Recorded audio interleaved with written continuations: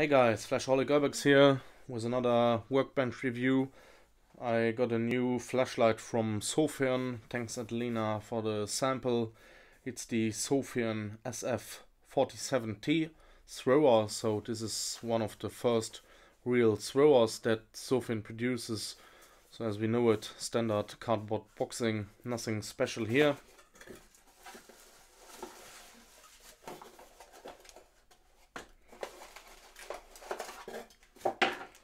So we have the manual here in different languages. I'm going to have a closer look at it later on.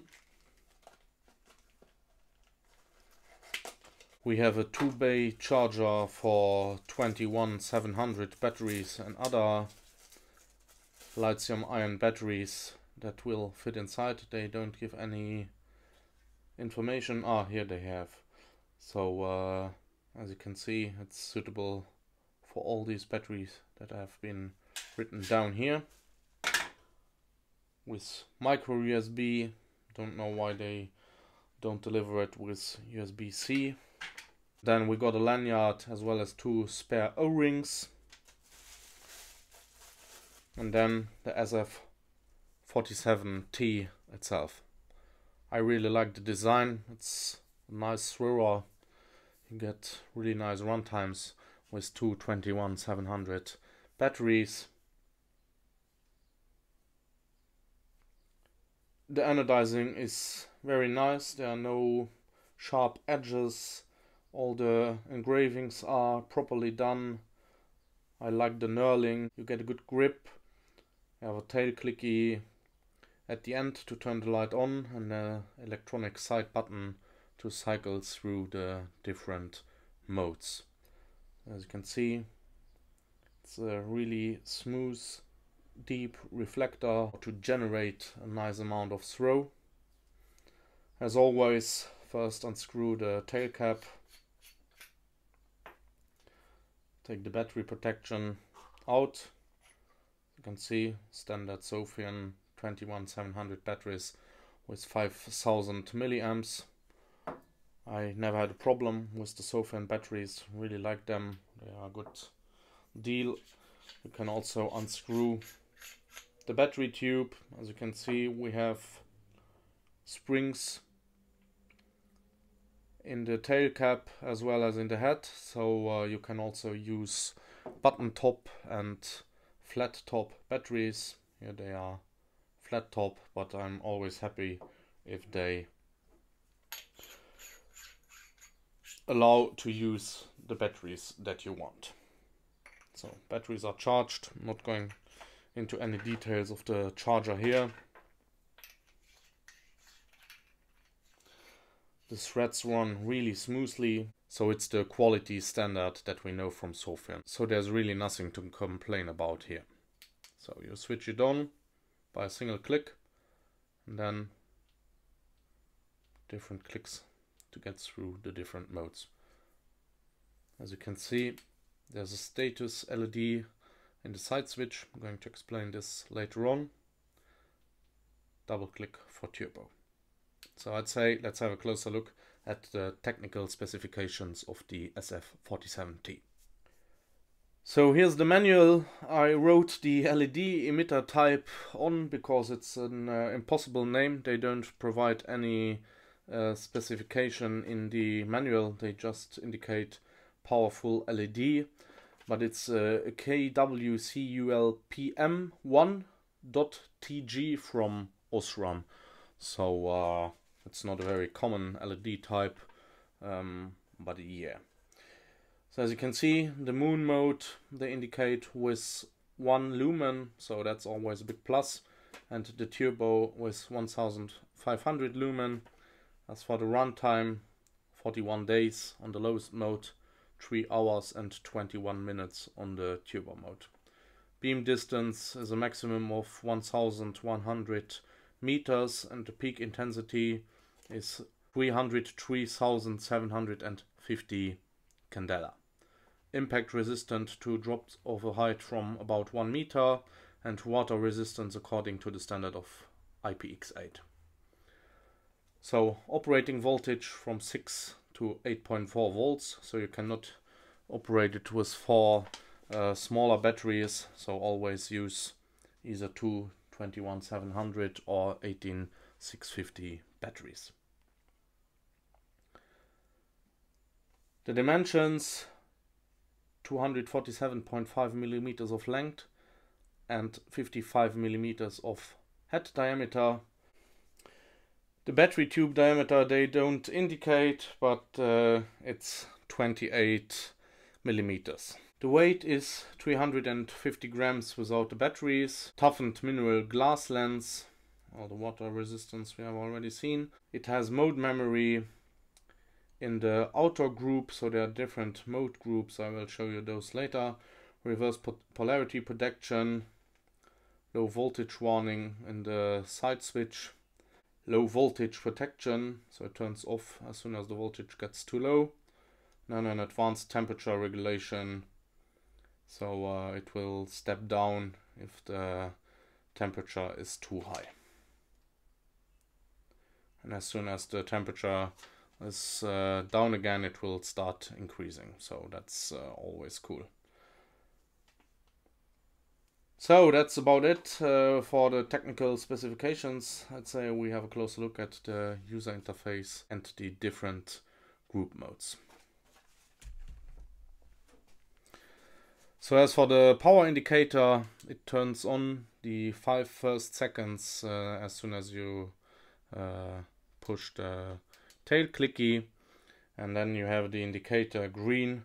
So if the voltage is between 85 to 100%, if it's flashing green, the power is between 50 and 85%. If it's red, it's between 25 and 50%, and as soon as it starts flashing red, the power is critical and you should start thinking about changing the batteries. So for the outdoor group mode, in which it is set by default, the operations is as I showed you. Hold and press to cycle through the different modes.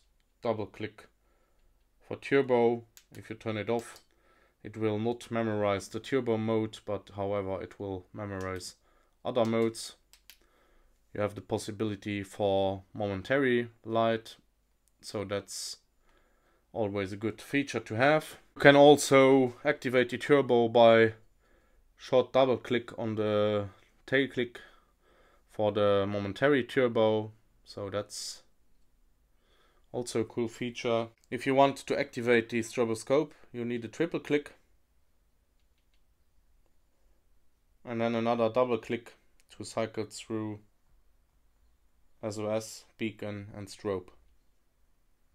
Single click to return to the normal modes. If you want to activate the moon mode, you need to press the side switch and the tail clicky, and then you are in the 1 lumen moon mode. After that you can normally switch through the different output modes. So that's everything for the normal outdoor mode. Now we are going to switch to the tactical group mode. So therefore, when the light is on, you need to hold the button down for 3 seconds, and then it will blink and turn on in the highest mode. To reverse, I will do it again, 3 seconds, it will blink and it will turn on in the lowest mode. So you know, low mode is outdoor group and the high mode is tactical group. So now we are in the tactical group. Double tap gets us to instant strobe.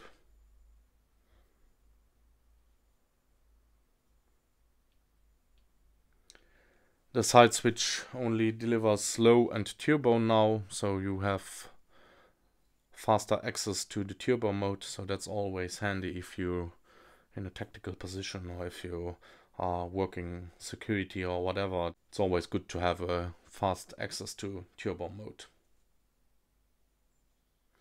And then double click for the strobe as I showed you, another double click to cycle through the different special modes. Single click gets you back. And then here you have the same possibility to access the moon mode, so that's pretty nice.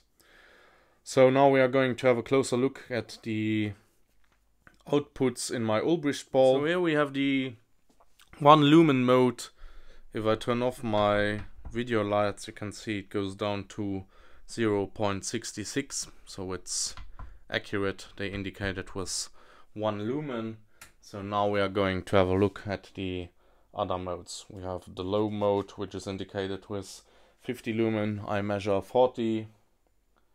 Medium with 300, I measure 250.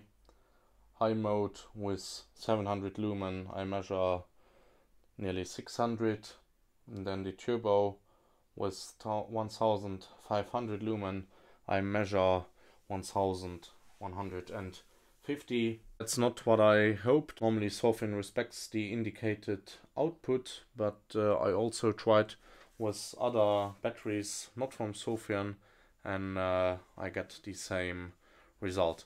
You always need to take notice that the Ulbricht ball is a self-made one, and the measurements are not 100% exact, but they indicate, however, a pretty good value. So let's head out and have a little comparison of different throwers with the SF47T. So guys, we're outside here. I'm going to show you what the Sofirn SF47T performs in the dark. As you can see, it's a really nice spot, so you get a nice beam distance. It's nothing for photography, it's really if you want to see what's hiding in the long distance. So double click for turbo. I'm going to switch through the different output modes that you can see.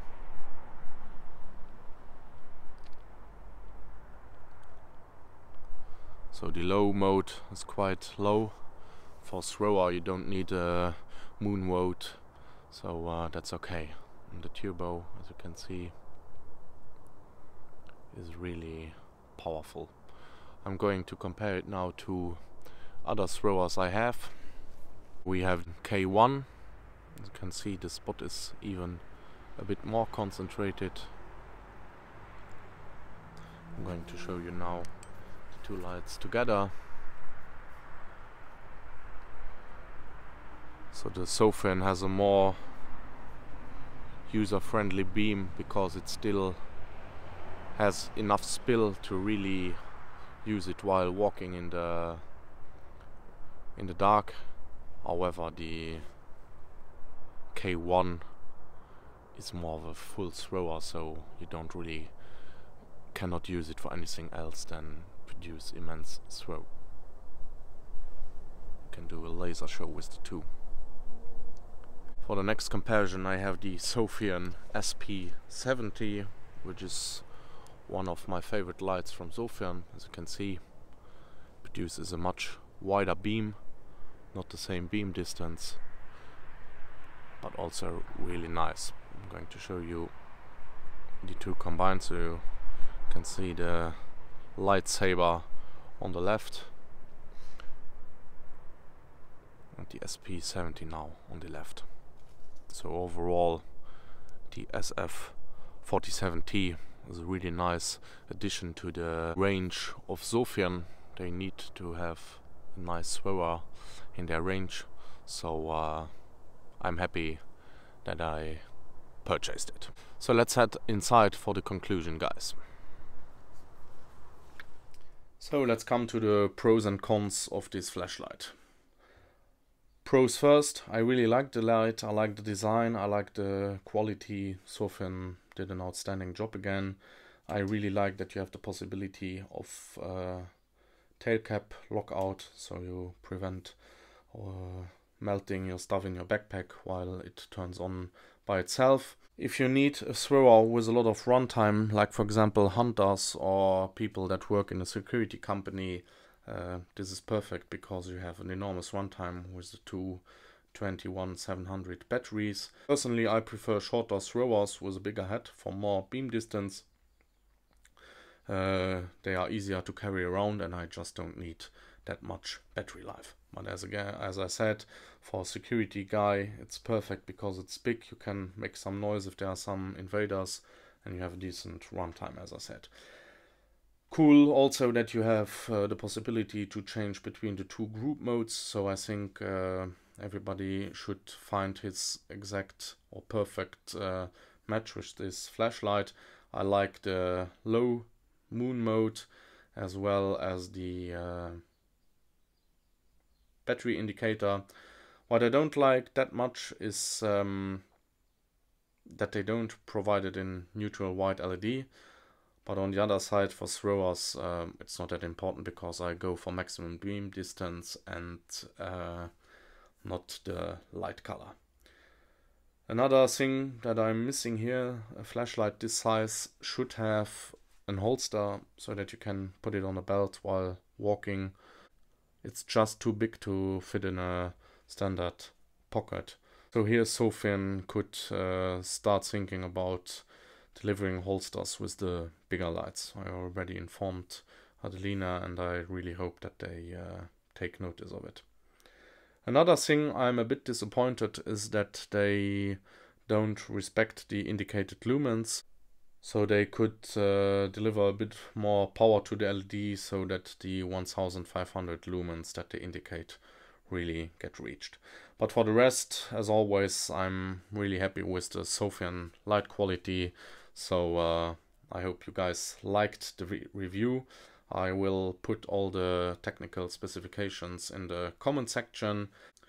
And if, however, there are still some questions left, make sure to put it in the comment section, and I will do my best to answer it. Make sure to hit the subscribe button, and I would be really happy if you could leave a thumbs up and subscribe to my Instagram channel. See you soon, guys. Bye bye.